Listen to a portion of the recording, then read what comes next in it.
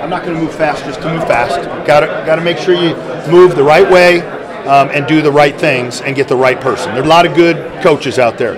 I had to get the right person, the right coach for this football program, and the right leader for the football program. So, but there's no question the world has changed a little bit, so it's compressed, and you want to move quickly, you want to move swiftly, you want to move so that it's in the best interest of our players and our student athletes. That's what I'm doing. So, I'm not intimidated or concerned about that, but it's certainly a factor you've got to keep in mind. Were you interviewing as soon as Sunday?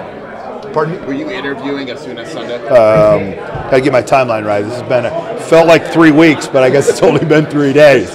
But yeah, I think we were talking to a lot of people on Sunday. How many people did you interview? The initial group I'd say was around that was 7 to 10 people early on. Kind of narrowed down to 4-ish, 5, dropped down to 2.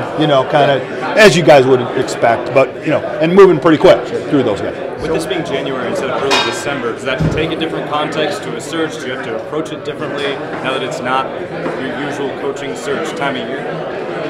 Well, again, I think you need to be ready at any time of the year now in the new landscape that exists out there. So you've got to be ready to move quickly, efficiently, effectively. Have people in mind that you want to talk to. People you can go and talk to. I talk to a lot of people outside of coaches. People that I trust that are in the business on the NFL side, the college side, retired coaches. So I'm talking to those people all the time. So you got to be ready to move. As far as balancing trying to stabilize the roster with trying to get a long-term builder for this program, where was your mindset on that going into this? Look, I want someone who can lead this football program that cares first and foremost about the student athletes and the players. It's people first, as Coach Brennan said, and if we take care of the people side of this, everything else can fall into place. I want someone who cares deeply about people, the players, and their ability to be successful. And that's the kind of person I want. Dave, were there any new things that stood out to you about Brent that maybe hadn't 3 years ago? Well, certainly he's grown as a coach over the last 3 years. He's grown as an individual. He's been successful. He's been in the heat of things, made decisions. So anytime you can lead a program and you continue to do that, you learn more. You've been in the fray and in the battle, and that makes you a better coach, a more tested coach. So regarding Abor, obviously that was kind of an issue with the previous coach contract situation. What's different about this that you're able to move the ball forward and get done what you need to get done as it pertains to that bureaucracy element? Well, we have a vacancy. We need to fill the vacancy. The board has been supportive of that, and we've done that. That's it. That's simple as that. Hey, I'm a front windshield guy. Okay, I'm not going to spend a lot of time looking through the rearview mirror and trying to analyze the roadkill. Not going to do that.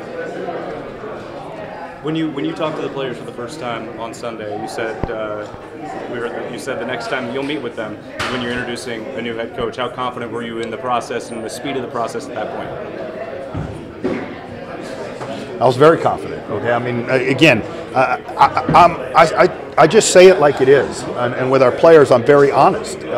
I think that's the only way you can be with people, and certainly with players and their families. And I told them what I thought was important. I told them that I needed them to trust me. I'm in it with them, and the next time I was going to talk to them, it was my hope. I don't think I said I was going to walk right in with it, but my hope was I'm going to come in here with somebody that can lead this program, and so that happened within 24 hours, I guess. Maybe I lose track of the hours. Sorry, everybody.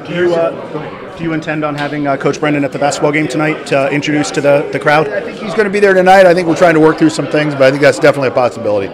Yeah. There's no way to predict the future, of course, but you have mentioned how you feel like you have to do this every year or be ready all the time. Do you feel like in Brent Brennan, because he loves this place so much, he's been here before, relationship with Dick Tomey, that this could be a long-term relationship? Well, that's the intent, for a long-term relationship, somebody that'll see it through, that's really committed, wants to be here, has a strong appreciation for the program and a love for the program that I think is very apparent.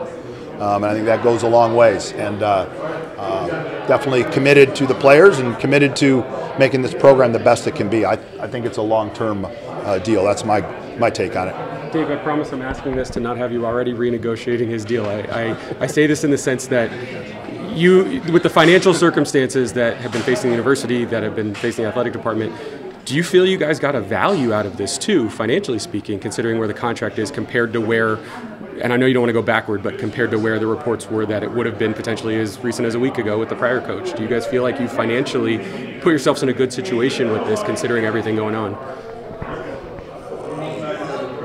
I think every situation is its own. So the situation with our previous staff is not related to this one. We went out, we're hiring the best coach under the best circumstances that we can.